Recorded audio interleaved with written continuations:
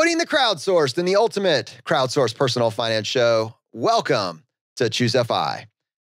All right, guys, we are back. Super excited to hop into it this week. Brad and we have more Households of Fi episodes coming, but we are going to take a week off from that and just so that we can kind of address stuff that's going on inside the community. To be honest, we just miss you guys and we want to share more conversations, more questions that you're posing to us in the group and by email. And we have been collecting a backlog and we couldn't delay it anymore. There just wasn't enough time. So we'll be going back to our household series starting next week. But this week, Brad and I are just going to kind of do a wild card Friday. So with that, to help me with this, I have my co-host Brad here with me today. How you doing, buddy?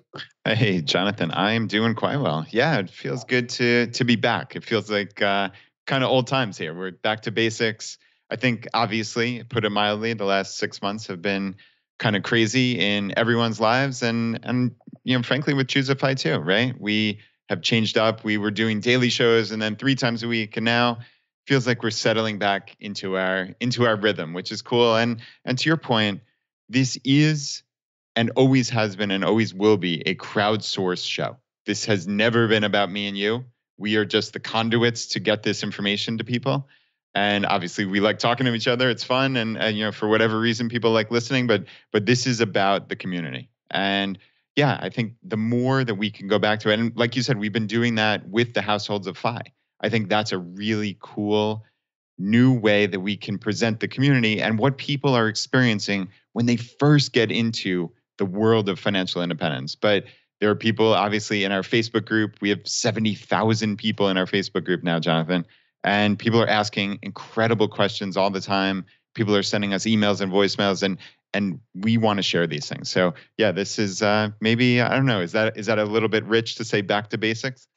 I like back to basics. It's good. I like to think about what we try to do as kind of like it's hard to, it's actually, now it's a reality, but even a couple of years ago, it was always kind of like, I have a feeling we'll cover most of the breadth of content within about a 3-year span. If we're showing up, introducing a new idea once a week, and then getting the audience's feedback on that, allowing them to ask their version of the question, to apply that to their life, there's probably about 3 years of really unique, big ideas. And then at the end of that 3 years, the fact of the matter is, the stuff that you talked about 3 years ago it's time for a refresher on that. And also recognizing that the audience has doubled and tripled, and many people don't know what the best way to find that information is. It's time for a refresher for me. So if we covered the Roth conversion ladder 2.5 years ago, I might need a refresher on that. And then you know what? Maybe now tools that I was getting introduced to and seemed over my head 2 to 3 years ago, now I take those for granted. I got it, but now I'm in a better place to understand some of the more advanced concepts that maybe the first time around, they just seemed out of reach. Or maybe I was in a different investing, like you go through this investing cycle. When you're starting, maybe you're digging your way out of debt. You're not thinking at that time, the content didn't serve you. But now you're in a more aggressive place. You're ready to really increase that savings rate, take advantage of more advantage. And now you are ready. Like, if only we could talk about that again, really with my situation in mind. So I think that's the advantage of kind of going, to your point, back to the basics. So Brad, I realize that someone is listening to this, maybe for the first time, and they saw the title Back to the Basics and they were intrigued and they said, you know what, there's a lot of episodes, there's the long archives. Maybe this is the one that I start with. So, I thought maybe we could spend a few minutes just kind of giving someone an orientation and kind of letting them know what we hope to deliver for them if they invest, maybe a significant amount of their time with this podcast and with this community. And so I thought we could split this up. Let me just share a little bit about our goals for the podcast. And then, because I really think about this as a movement, I know we both think about this as a movement and kind of as an ecosystem, a friendly, safe place for people that, reject that idea that money has to be a taboo topic and living a better life has to be a taboo topic. I'd like to kind of share with people kind of what we've tried to build over the last couple of years. So first with the podcast, we have tried a bunch of different cadences, but I think we have landed on a steady state of 2 episodes a week on Monday and Friday. On Monday, we do one of 2 things. The focus is always to introduce a new idea or a new story, and that will manifest as either Brad and I tackling a concept and doing a deep dive on it, or bringing on a guest to share with us a new idea or share with us a story that I think needs to be heard by the larger community. the goal of this is, if you take this quote from Jim Rohn, you're the average of the 5 people you spend the most time with. If you choose to spend your Mondays with us and with the guests that come on the show, it's going to expand your universe. It's going to expand your body of knowledge. It's going to open up the ideas of what is possible slowly. In a very non-intimidating fashion, you're going to be aware that there's just things that you didn't know that you didn't know. And over time, you're going to pick and choose what works for you. But those strategies and those tactics and that information is going to lead to a better life. When we added the Friday roundup onto this, the idea was that this is our hot take, and it's our guest hot take, but it's done with our bias and with our lives in mind. And that's not good enough when you're trying to scale to millions, right? There are unique obstacles, unique challenges. There are reasons that from your perspective, it might not work, or additional questions that you might have. And the conversation is better when we're able to incorporate that feedback into the show. And so we very quickly, to Brad's point, we moved away from a show about Brad and Jonathan to a crowdsourced show where it was very intentionally set up to say, what is your reaction to this? What is your question about this? Is this valid? Do you agree? Do you disagree? Why? And as truth seekers, we can go down these rabbit holes, these thought explorations, and our content is better because of it, because of you, because you're here, because you're participating in this process. So that's how it started, but it kind of, Brad, it's flowed out of that to really a larger community and a larger ecosystem. And I'd love for you to kind of share with our audience that, that where you see that now and where you see it going in the future. Yeah, Jonathan, we very quickly realized that the community is everything, right? As we've always said, and as we said earlier, this could not be about me and you. It couldn't be, right? It's always going to be a crowdsourced show, which means there are hundreds upon hundreds of thousands of people in the FI community. And when we can all help each other, it truly is a rising tide lifts all boats scenario where our entire baseline just gets better and higher, if you will, because we're sharing this information. So community is critical. It's truly everything. So where we have many different aspects you can get involved in. Yeah, and the single easiest way to do that is to sign up for our weekly email. So, Jonathan, every single Tuesday, I am sitting down and writing an email to our community for our community, right? It's, as I say, it's ideas to ponder, inspire, and motivate you on your own journey to FI. And a lot of this is also crowdsourced. We're talking about people's wins from that week. What was the action they took? And I ask people to hit reply to that email. Jonathan, I get hundreds of them every Tuesday that I go through one by one to read what people are doing to make their lives better. Because again, we can share this. Then I just pass it on the next week. And we talk about what are those wins? What are people doing? When you see other people making their lives better in real time, it inspires you to do the same. So yeah, I would really implore every single person. I write these emails, like I said, personally, every single week. It's one of the most enjoyable parts of my week is just sitting down and what are the things that have made my life better? What have I taken in podcasts or books that I'm reading? Like I'm always trying to make my life a little better. Obviously, this is very, very, very much a work in progress. And by no means have I figured it out, but I'm always trying. I'm always looking for that information. So yeah, you can just go to ChooseFI.com/start. And there is an opt-in right there, smack at the top of the page. And that will get you on our list. And it will also get you involved in this community. What I'm going to say next, Brad, is going to make your head explode. I have in my inbox 6,450 unread emails. Oh, no. 6,450 unread emails. I am desperately trying to come up with a system to delete in mass and unsubscribe in mass without losing, valuable content that I need to hold on to. And I've gone through inbox zero strategies multiple times and I can't quite get there. I say that all to say that your newsletter is not one that I would unsubscribe from, right? It is not one that I would unsubscribe. It's actually the reason that I'm trying to come up with a system to delete carefully as opposed to in mass, because there are certain emails that you can tell people are putting time, heart, and soul into this. And then there's emails that people are just using swipe copies and sending you mass marketing emails, and it's just a giant ad. Yours does not fall into that category. The point of this is not for Brad to sell you something.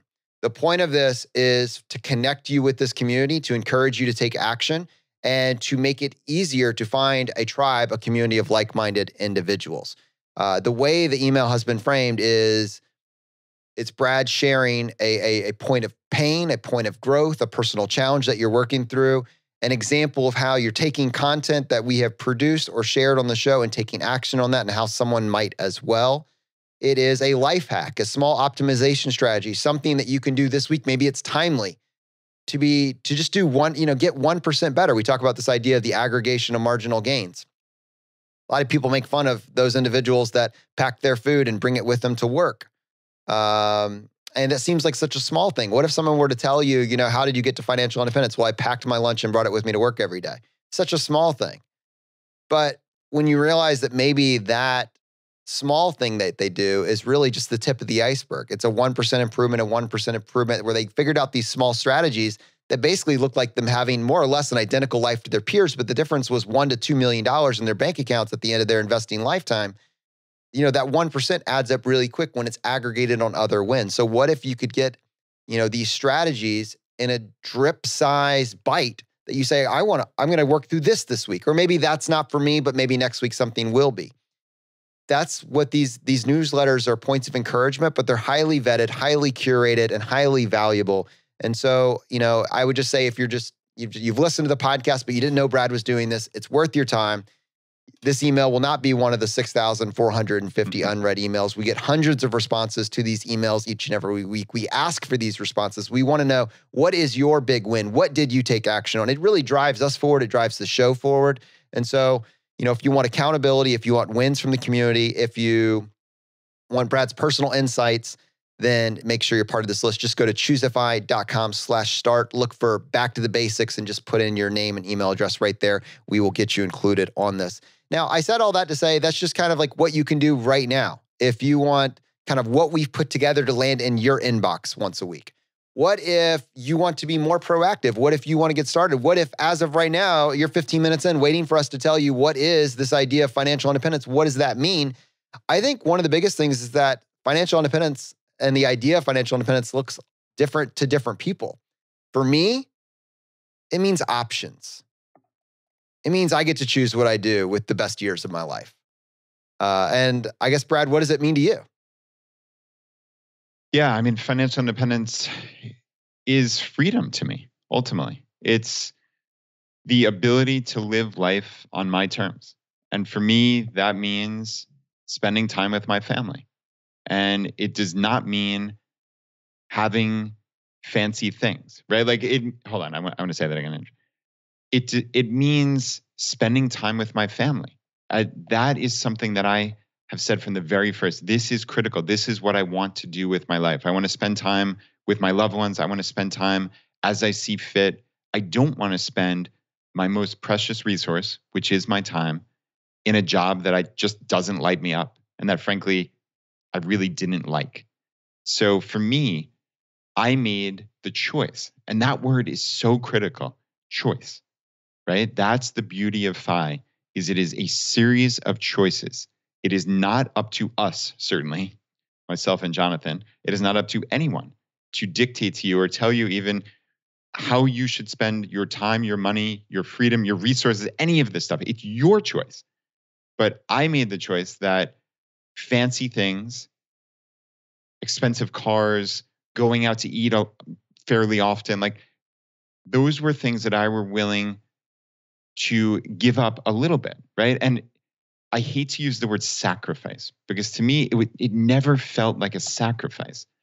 I bought a new car in 2003, which sounds crazy at this point, and the car drove perfectly well. And I just never felt the need to trade it in for a new model or get a lease or get a BMW or whatever it may be, right? If that's your thing, if you're a car person, go for it. But make that decision with eyes wide open, right? So for me, the choice was I would rather save that money and be able to get to a point of financial independence earlier and quicker and spend those years seeing my daughters grow up. To me, for my own life, that's the easiest decision in the world. But again, this comes down to choice. And I think so many of us, very sadly, go through our lives with blinders on or just sleepwalking, right? We've been led to believe that success looks like X, right? Success looks like slaving away at, I don't want to use that word. Andrew, cut that. Success means working 60 hours a week to get that next title, right? Success means driving a fancy car and living in a big house, going on fancy vacations. You can still have many, if not all of those things, but you can do it smarter, right? So we have been led to believe that that is the only path to success. And we're here to say, there's another path. There's a path that you choose. You don't have to follow those societal expectations. And there are millions, quite literally millions of people who are saving money, not so that they can be called cheap or frugal or misers or any of these other really derogatory words, frankly, but they can save money to accrue power in their lives that give them choices, that give them the ability to have freedom however they see fit.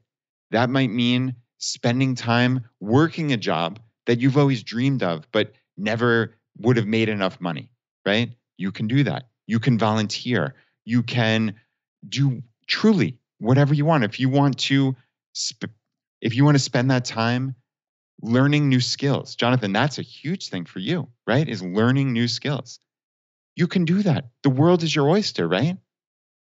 It absolutely is. It goes back to that idea of options. I think many of us, there's some words that come to mind that when we get into our mid-30s, mid-40s, mid-50s,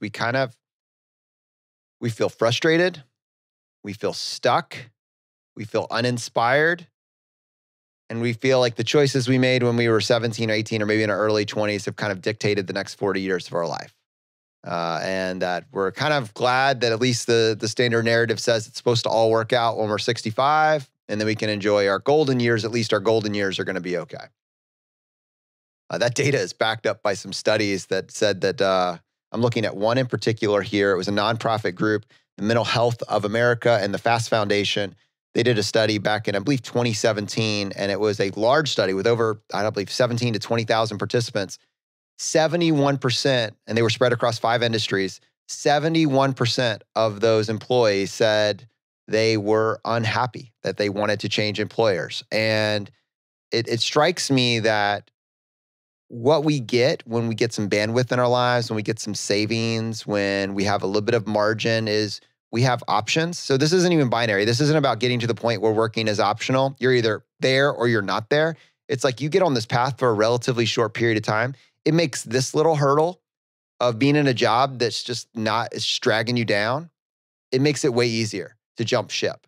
When you're paycheck to paycheck and you get a new boss and they're toxic, absolutely toxic, you probably just kind of do what you have to do to kind of make it to the next period, because I don't know, you can't afford to not get a paycheck. You can't afford to go a period of time without this money. When you have, in my case, we call it FU money, this idea that maybe you could go a year or 2 years without a paycheck and you'd be fine.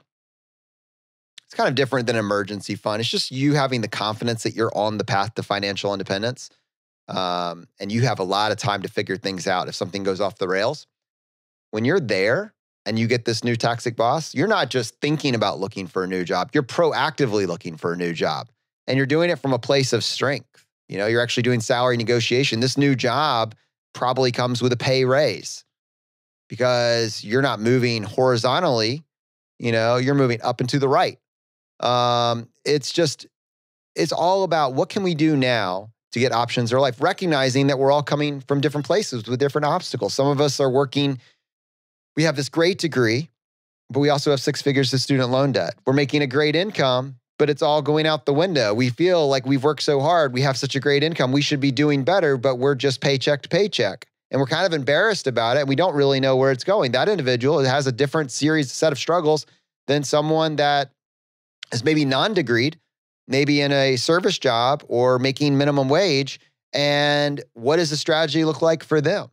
I think if it's just Brad and Jonathan sharing kind of our path, then you're going to be kind of limited to what we have actually done and our own inclinations on tackling this problem. But when you have a community saying the tie that binds us is we want more options in our life, and we're working from where we are to where we want to be, and we're sharing the decisions we made to get there, suddenly you're like, I can get on that ride because that's broad enough. That includes enough personal stories, enough personal challenges. There's someone that's similar to me with a similar set of obstacles in this group that if I lean in, I'll be able to find them and I'll be able to learn from them. You're proactively choosing to change who the average of those 5 people are. Historically, the average of the 5 was your zip code, your neighborhood, your high school friends, et cetera, your colleagues at work. What if you get to pick? You can say, well, I want to pick mentors that have outperformed in their industry, outperformed in their sector, have made some great life choices while working through incredible obstacles, maybe even more difficult than mine. What did they do? And what can I do? What can I do from where I am right now? And so if you then take that and we say, okay, really financial independence is not even a number.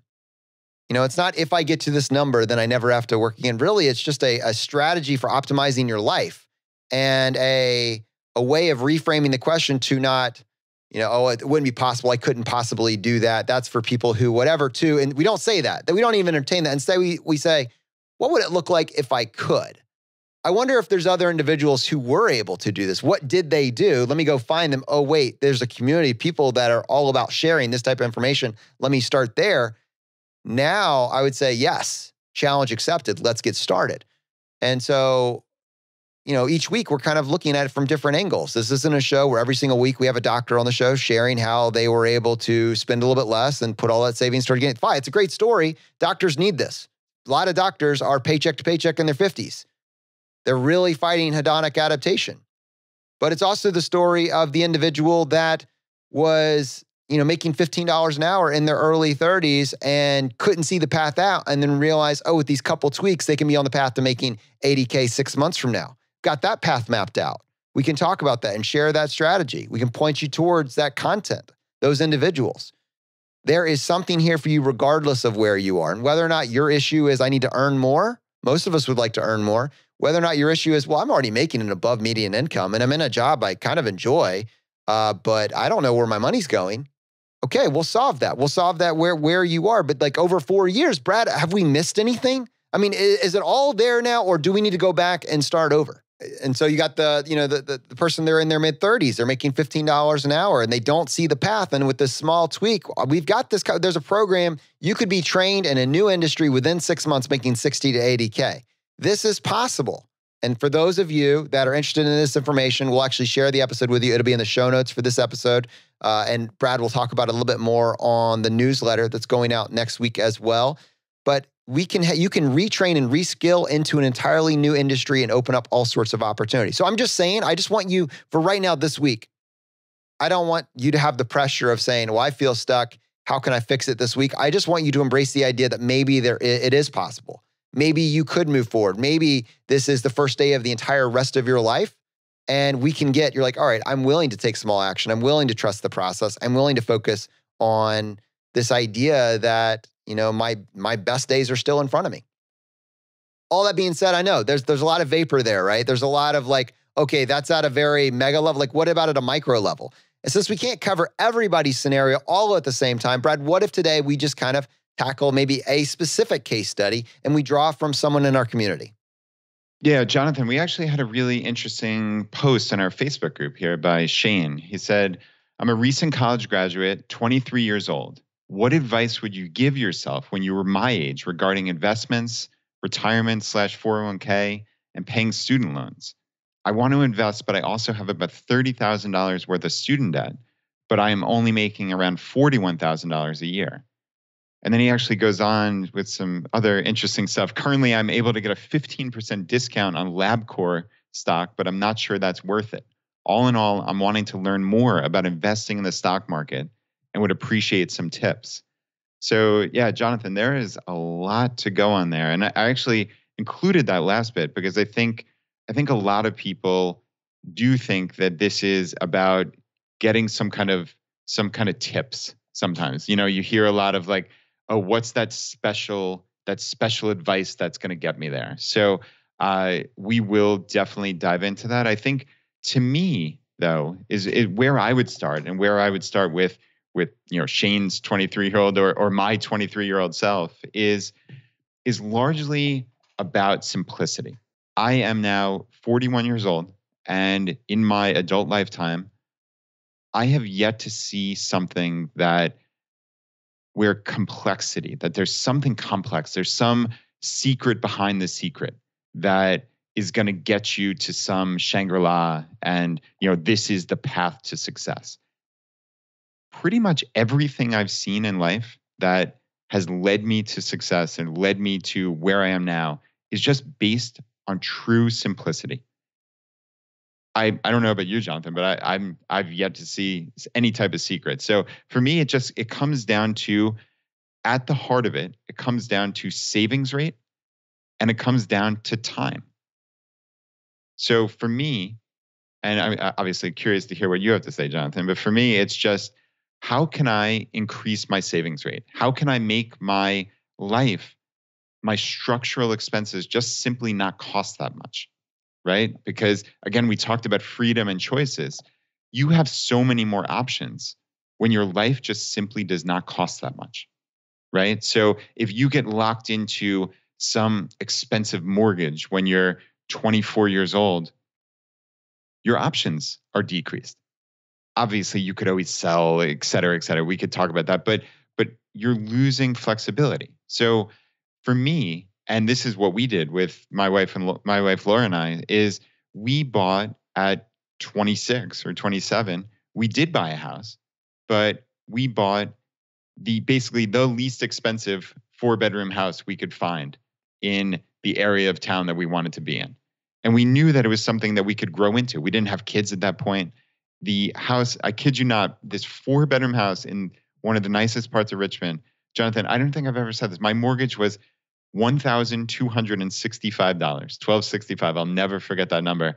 And that was with like a fairly significant interest rate. So we actually refinanced and got it down, I think, under $1,100. Wow. And yeah, I mean, people's heads all across the country are exploding when they're hearing this. But I had a 4-bedroom house in a really nice part of town for basically $1,100. But I'm kind of diving into the weeds here. But for me, it was always, how can we get those structural expenses to not cost that much? So it was that. It was our car, which the aforementioned golden boy, as you like to joke, it's my 2003 Civic that I had car payments at 0% interest rate on that car for 5 years. And after that, after 2008 hit, I have not had one single car payment for 12 years now. Yeah. So I think someone listening to your story, you'd be tempted to think that everyone that has reached financial independence has done so because right out the gate they were making this incredible income. This is for people that were able to somehow graduate with no student loan debt and then were able to make 6 figures right out the gate. So Brad, did you or Laura ever make 6 figures as an accountant? Honestly, never. Nope. Never, not once. And we started off, I think, in the $40,000 range, somewhere right around there. And yeah, in my entire working career, I certainly never hit a base salary of 100,000. So now you are dual workers. So just being, you have, it's a dual income family, but at some point, Laura did step back, at least in working capacity, to be at home with the kids. Kind of walk us through, if you don't mind. You have 2 individuals making 40, you're both getting raises. Like, what was the most, well, actually, no, what I really want is when you're really doing the heavy lifting of what you did to get you to financial independence, what was your combined salary between you and Laura? Yeah, Jonathan, I would have to go back and look at our tax returns, but I cannot imagine combined that we ever made more than $120,000 at the absolute height. Even at the height, which is probably as you were getting closer to financial independence, right? Yeah, because what's interesting is as we were approaching FI, that was actually when Laura's job had gotten significantly less, because then we had 2 kids at that point. So when we first moved to Richmond, I had a full-time in-office job. Laura was working from home. This was way back in 2006, working from home virtually. And, she was making her same salary. So that was we were probably right around that 120,000 or thereabouts. And at your peak earning years. Yeah, I think so. No, this is very fun. What I wanted to point out to individuals is that if you think about the way your life was set up structurally, one of the things that enabled this is that you were not, to use the term, house poor. Like you are making probably at the when you both are graduating, you're starting out probably between you and your spouse making around $80,000 a year combined as a dual income family. Yep. Your house, your mortgage that you signed up for, your house was $1,265. If you had refinanced it with current rates, it would have been about $1,000. Now, there's a slight little optimization here because where you ended up living and this wonderful home that you purchased in a nice part of town, this wasn't just the most convenient place to live for you. The most convenient place would have been back with your family and, back in your roots, which is actually Long Island, New York. If you had done the math, well, if you had stayed in Long Island and started and had this kind of similar experience in Long Island, what do you expect your mortgage payment would have been for something comparable in Long Island? Yeah, I think it probably would have been roughly double that. I don't have the exact number, but yeah, when we were running the numbers back then, I think it was easily double. So $2,500 to $3,000 a month, and that was back in 2005, 2006. So yeah, I mean, just that one decision, right? And this is not to say, again, there's nothing that dictates that you have to follow a certain path on your own path to FI. This was a choice that we made. So we made the decision when we got married that we did not want to be house poor, that we wanted to have flexibility someday down the road when we had kids, as I like to joke, our future fictional kids at that point. And Laura believed she wanted to stay home with those future fictional kids. So we set up our lives to give ourselves that flexibility. This was before we had kids, but it was a decision that we knew was important to us. So why would we, in essence, chain ourselves to an expensive mortgage that would require both of us to work, right? Yes. So that's the key. We always knew that even if Laura decided to stop working, we would be fine because we had higher than a 50% savings rate. So by definition, we were saving money even on my salary. And that was assuming no raises. That was assuming none of all this other stuff, Jonathan, that we've learned, salary negotiation, all these things we've learned through ChooseFI. This information was unavailable to me in 2006, right? So clearly the me today. That line cracks me up. This information was unavailable to me back then. Right? But I mean, think about how much you and I have learned just from listening and being part of ChooseFI. That's what's so cool about this crowdsourced information, right? Is we all get better. What we take as a given now when we talk to Chris Hutchins about not just sending in your resume and just spamming it to hundreds of different companies, but to actually take the time and care. Like, would you ever apply to a company the same way ever again? No, of course not. You would do the Chris Hutchins method. Would you ever apply to a company without salary negotiating? No, of course not, right? Because we listened to Tori Dunlap and Jessica, the financial mechanic, right? We've had both of those episodes. Like, these are just baseline information now because we've all gotten better. That's the beautiful part, right? But I knew none of that back then. And we still assumed, okay, even on my piddly little 3% cost of living raises, we're going to be fine. And obviously, then you can still adapt. You can start businesses. That's what I did, right? I started a website called richmondsavers.com, which is still hilarious to this day. And that turned into Travel Miles 101, which turned into meeting Jonathan and starting ChooseFI, right? Like, you never know where life is going to take you. And that's the beautiful thing. You're picking up skills, you're picking up knowledge, and you're leaving yourself open to not only serendipity, but the ability to jump on things, right? Because you have flexibility, because you're not stuck, right? My life, my middle-class life, maybe even arguably upper middle-class life, was only costing $40,000 or $50,000 a year at most. That gives me flexibility, right? Laura and I were both CPAs. We could earn $40,000 or $50,000 if we had to, and still have a lot of flexibility to jump on things that might present themselves to us.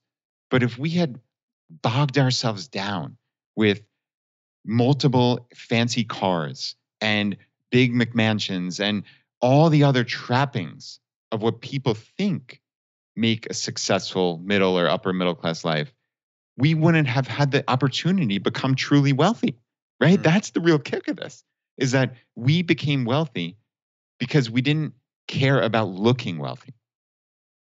Isn't that staggering, Jonathan, when you think about it? It is. It is, and there's a pattern here. You'll see it over and over again. And if we look at Shane, this question for him, Shane could be thinking to himself, well, I'm not, I'm not a dual income family making, $80,000 a year, and I wanted to point that out that is actually, that's an important distinction. But even married couples need to take a look at this and say, are we basing our life around a dual income that may not be here in a few years? Are we building our structural expenses into our life that right now, yeah, it's only 25% of our take-home pay, but in 4 or 5 years might look like 60 or 70?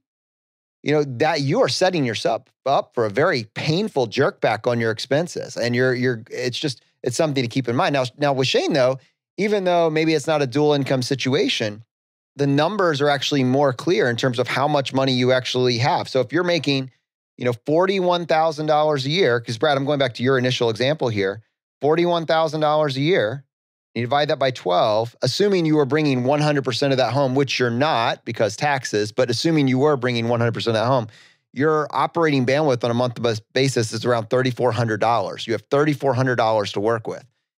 If you're striving for a 50% savings rate, on that income, so divide that by 2, 1,700, right, Brad? I did that real fast. Yeah. Very impressive. All right, $1,700 is what you'd like to set aside, leaving you $1,700 to live off of. If your mortgage and car combined costs $1,500, you're toast. You can't do it. You got $200 left over for everything else. It's not going to be viable. So these structural expenses that you commit yourself to this early on in your journey will really dictate the flexibility you're going to have over the next several years. And for individuals, now we're talking specifically about Shane, and we think about individuals that we've highlighted on the story that made slightly different choices and were able to get phenomenal results just looking at the problem a little differently. Someone like Shane will probably find it easier at this stage in life to maybe try something like house hacking. Brad, for Shane specifically, share how a tactic like house hacking this early in his career could be the one thing that sets him on the path to FI. Just as an example, we could go in other places, but how would house hacking completely change the calculus on what I just laid out? Yeah, so Jonathan, house hacking is something that was originally presented to us, I guess, multiple times, right? So we've heard this from Chad Carson. I know Scott Trench did something similar, right? Many people who've been on our show. It's basically, it's a fancy way of saying you're buying a house and you're living with roommates. And those roommates, whether they're friends of yours or just, other roommates that you get through Craigslist or whatever it may be, right? These people are paying for all of or the vast majority of your mortgage. Okay? So another way of doing this, there's never just one path. And I will go back to the house hacking here, but it could just be sharing an apartment or renting a house and sharing it with 4 or 5 friends. If a house costs $1,500 a month to rent and there are 4 bedrooms plus a study and 5 of you can live there, it's $300 a month, right? You don't have to prove to everybody how mature and classy you are by living by yourself just because you're 23 and you have a job, right? Like the ultimate goal here is financial independence and freedom. So make the decisions that work best for your life. Don't try to impress people. I think that is probably like the piece of advice I would give myself and to give Shane is you don't have to worry about impressing people. You make the best decisions you can. And again, these structural expenses, they make a difference. So going back to house hacking, that clearly requires a little more effort than just renting a house or renting an apartment and sharing it. But it's the same concept, right? You're identifying a house that is going to work for this purpose. So find that 4-bedroom house where you can rent out the other 3 bedrooms and it covers all of your mortgage, most of your mortgage, or frankly, it could be more than your mortgage, right? Like there are people we know who are house hacking and are actually earning money. They're getting paid to live in their house. And that is really, really cool. So clearly you have to get to a point where you can purchase a house. You have to identify the right house. But that's easy in the grand scheme of things, right? You can figure this out. There are programs that offer 3% down on FHA loans. I mean, you don't need to save 20% to get that first house. So the normal reflexive response is, oh, but I need to save for years to do this. Well, there are ways around this, and we're not advising people being financially irresponsible. This is quite the contrary, right? This is, you're going in with a plan that if I know what my mortgage payment is going to be monthly based on this small down payment. And again, if I can rent out the other bedrooms for an amount that covers that, then that is the perfect house hack. Yeah, and so it could be bedrooms, it could be units, like a duplex, triplex, or a quad. So you're not even having people inside your house. But if you make this one decision, whereas everybody else is trying to factor out, am I going to be able to get a place for $800 a month or $1,500 or $3,000? They're just trying to figure out. You're just like, well, what if I could just live for free? What if this $800 to $1,000 month expense that everybody else says, well, that's just something that's going to take a big line item. What if I could just get that for free? Scott Trench dialed that up even farther. Now we should say, look at what Scott Trench has been able to achieve for himself, the opportunity he's been able to create by stacking a few of these strategies together. This is not about you living in a basement 10 or 20 years from now because you're still doing this. Is about what if you made one quote unquote hard choice that gave you decades of your life back, like just decades of options. So in Scott Trench's place, he did exactly this. He's a college grad working for they were rated the worst company in the world. He won't tell us who that is, and I won't say it because I don't want them to hear it, but you can look it up, look for that year. If you go to listen to the episode, look at that year, who was rated the worst company in the world to work for. He worked for him.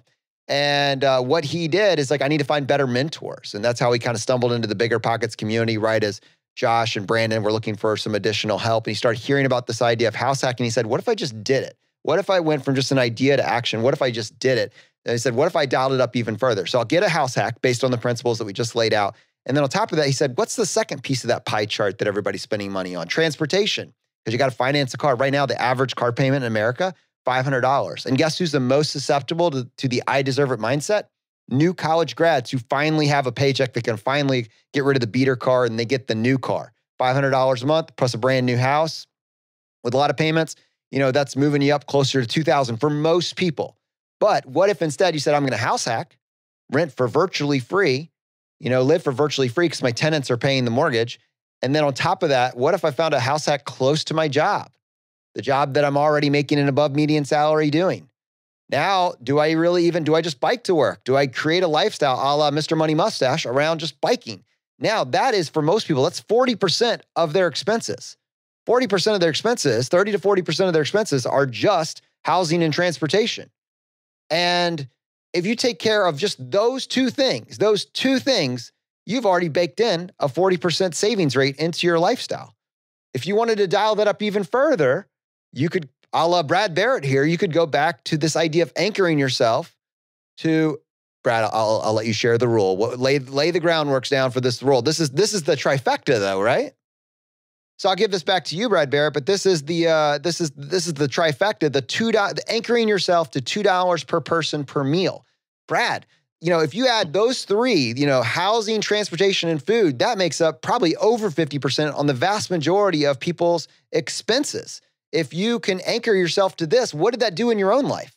Yeah, the food portion has been significant. So yeah, that is really the trifecta. And those three decisions, the cars, as I talked about, the housing, and the food, I would say that propelled myself and my wife on our path to FI almost entirely. And those three decisions, and we've never felt like we're depriving ourselves. So Laura absolutely loves to cook. It is basically her true passion in life. And she just loves exploring new meals, making delicious things. We're not looking to sacrifice in any way. So we're looking for healthy meals. We're looking for delicious meals, and we're looking for things that she can make and potentially have leftovers. So she doesn't want to be in the kitchen all day, every day. As much as she enjoys this, she wants to cook 2 or 3 times. So it's about long-term thinking. And I think that is another hallmark of FI is we're not just thinking about instant gratification. We're trying to come up with a plan that's going to make our lives better. And I think while this is such a tiny little microcosm, obviously, about food, I think this really does typify the kind of thinking. So every week, usually on Sunday, Laura sits down and comes up with a plan for the meals for the week. All right. She knows she needs to cook for the four of us for 7 nights. And what does that look like in the most efficient way, but not in like, I don't mean this in like this laborious, like, oh, I need to be an automaton and do it efficiently. She's trying to look at our lives that week. Hey, we're going to the pool on Friday night, so we need to bring food that can go there. Or, hey, we've got something planned that night, so we definitely want leftovers for Wednesday evening that we can just heat up really quickly. It's looking at the reality of your life. So she'll, generally speaking, come up with, let's say, 2 or 3 meals that she's going to cook that make at least leftovers for an entire other night. So if she's making 3 meals that she plans to cook, we're getting at least 6 nights of dinner worth out of those 3 meals.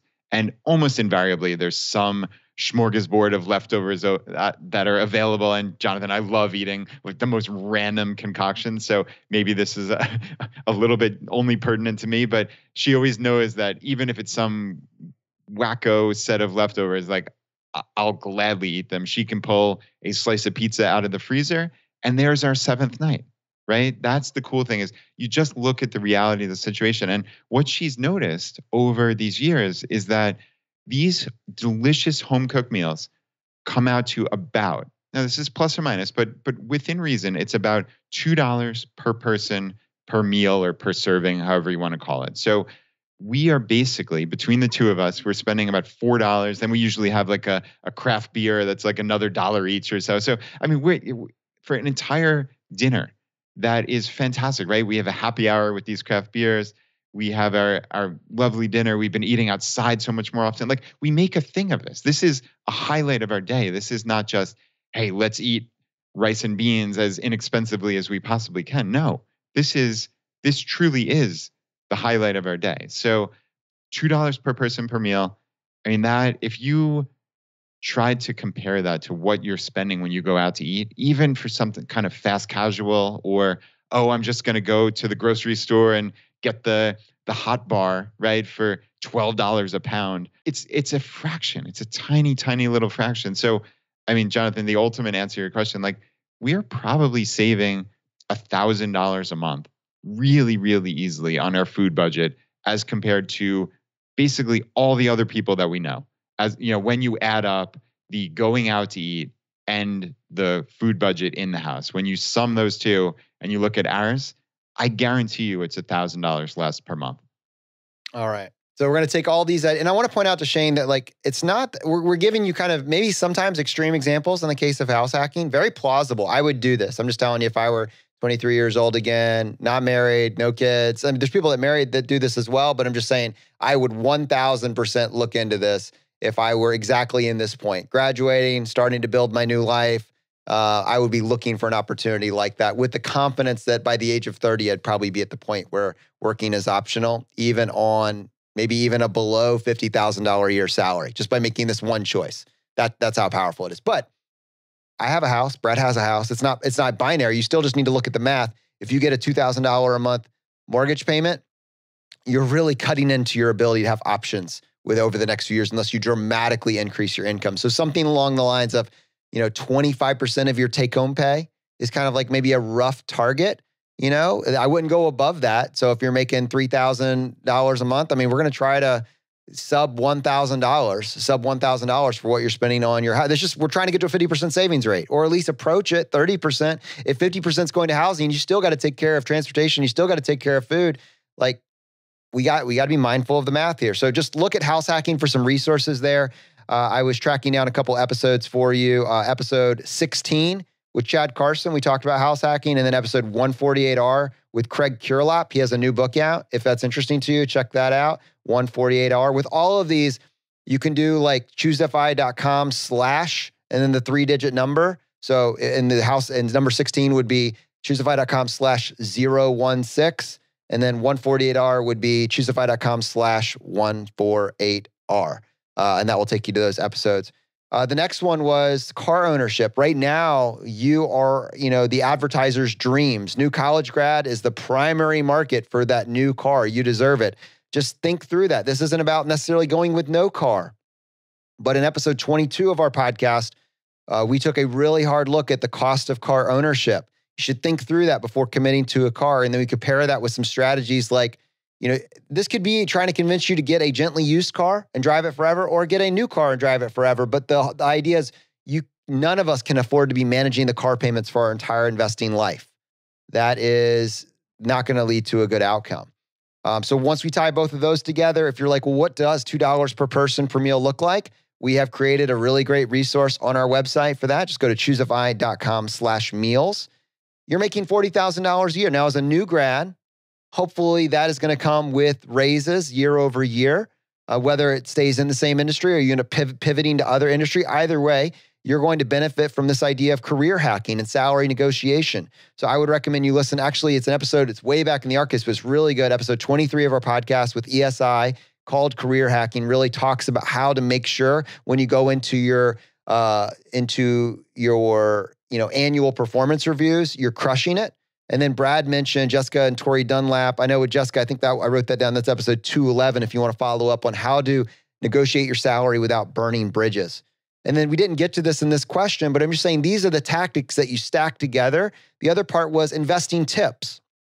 Our entire strategy is that there aren't tips. There's just simplicity. Let's avoid tips. Let's avoid hot tips. Like, is Nikola good this week or bad this week? Is Tesla hot this week or bad this week? Who knows? That's noise. And what we want is like a consistent, predictable outcome. We just want to try to keep up with the market. We'll focus on everything else. We'll focus on earning the income. We'll focus on outperforming. We can focus on entrepreneurship and spending less.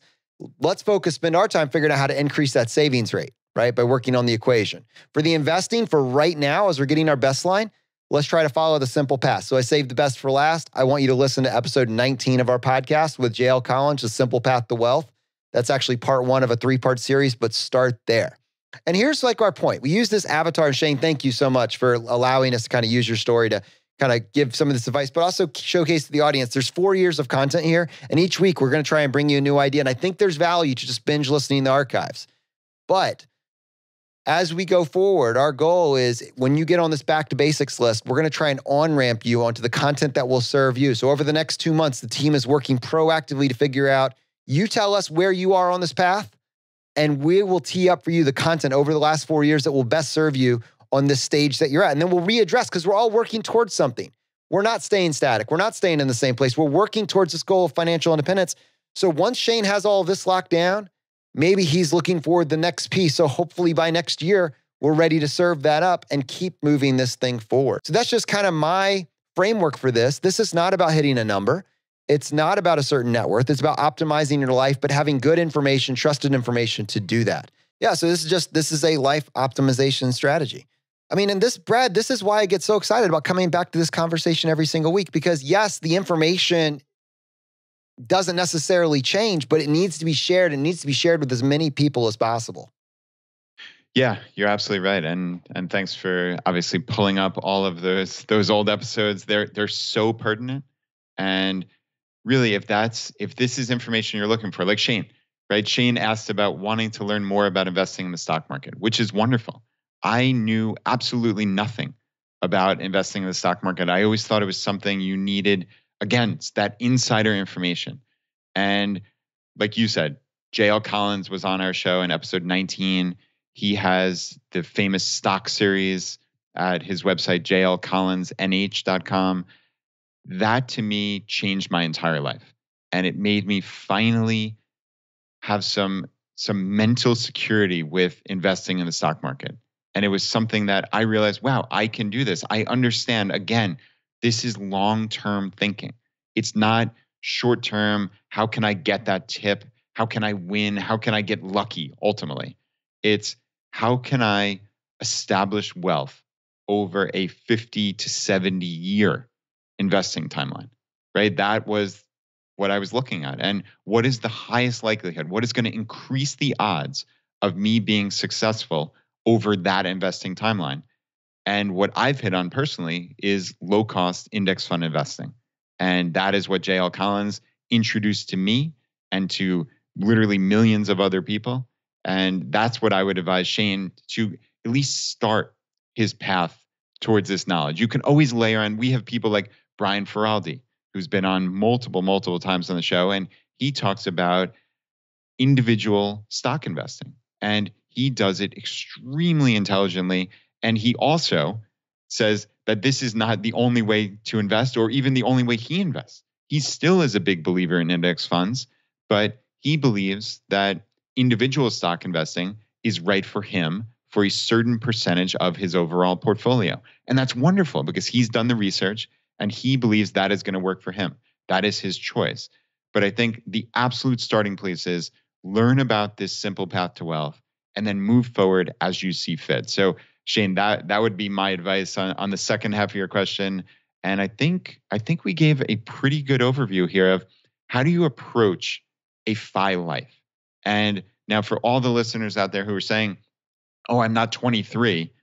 How does this apply to me? I think, Jonathan, all of this stuff applies to everybody. It's a way of thinking, right? It's a way of setting up a framework of a life that doesn't cost that much. And even frankly, if you've already made decisions that you ideally want to unwind or that you wish you could have taken back, well, join the club, honestly, right? I've made terrible decisions with investments that were actually speculation on, I don't know. I mean, it was ridiculous. Like I've talked about this, how many hundreds of thousands of dollars I probably lost compounded on this land investing that I did in my 20s. Like I've made mistakes, calamitous mistakes, and I've still reached financial independence.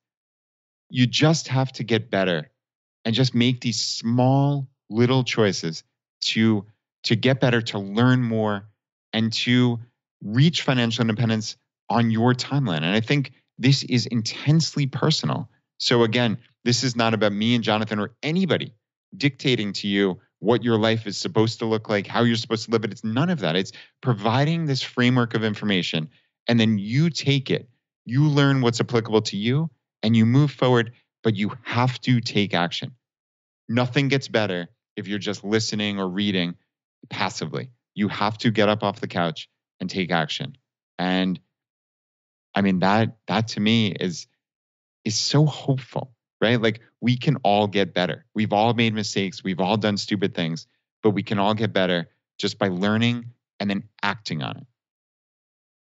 All right, to our audience, I hope this was encouraging. I think all of us could benefit from going back to basics. And let me just challenge you on this. If you've been listening periodically to some ChooseFI episodes and you're getting value, but what's holding you back from really getting started is you just need a plan that serves you where you are. Let me encourage you, just go ahead, get started. Go to ChooseFI.com/start. Get on our email list. And specifically, as soon as you get on the email list, we're going to send you a welcome email that's going to contain our essential listing with some of the episodes. If you were just frantically scrambling to write down some notes about what episodes I just mentioned, I'm going to put together 20 episodes that I think will have value for you, regardless of where you are on your journey. You're going to get that on the welcome email, plus 5 suggestions to go deeper into the community. And then from there, you will just get a once-a-week email from Brad letting you know just kind of what's going on and where this community is headed, what's going on inside the community. But get started, right? This is ideas are a dime a dozen. Action is everything. Go to ChooseFI.com/start. Let's get back to basics together. The fire is spreading, my friends. We'll see you next time as we continue to go down the road less traveled.